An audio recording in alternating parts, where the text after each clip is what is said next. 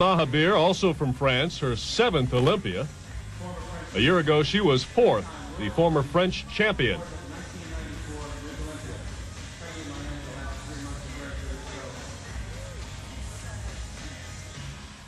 Fine veteran of the sport, Frank. She's put her time in. She's a little bit smooth this year. You know, just a little bit of mistake with the dieting, or maybe getting too many exhibitions, traveling too much before the show, can put an extra layer between the muscle and the skin and make it look soft. And that looks like what's happened to Maria. Now we come to Kimberly Chizevsky.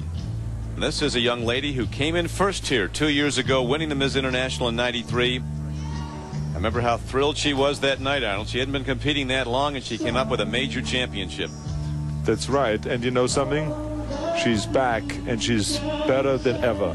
Look at her intercostals. Look at her abdominals. The definition of the whole body, the lower back, upper back. Look at the leg biceps she's displaying, and the calves.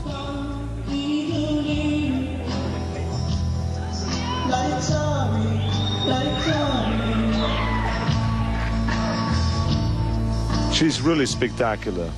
And of course, her posing fits exactly her body.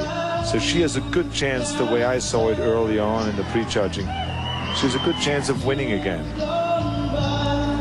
Look at her development in the back, the latissimus muscle. Actually, she began training when her future husband spotted her teaching aerobics.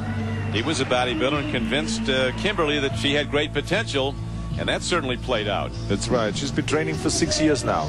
You know, she's 5'8" tall, and she weighs 160 pounds, which she doesn't look like it. I mean, look at the definition of her thighs.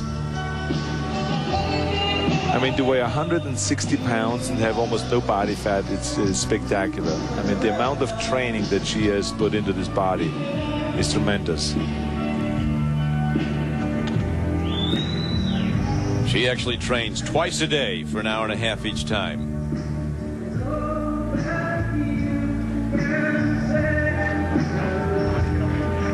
When you watch her performance, you can see that there's really no weak point in her body.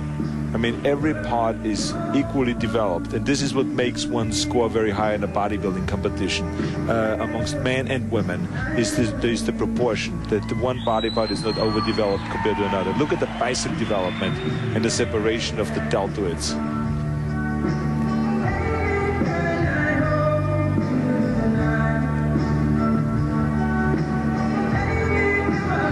How many judges, Arnold, are looking at this now? There's 9 judges that are looking at this, and the highest score and the lowest score is being thrown out. And so it's an international judging panel that no one knows ahead of time.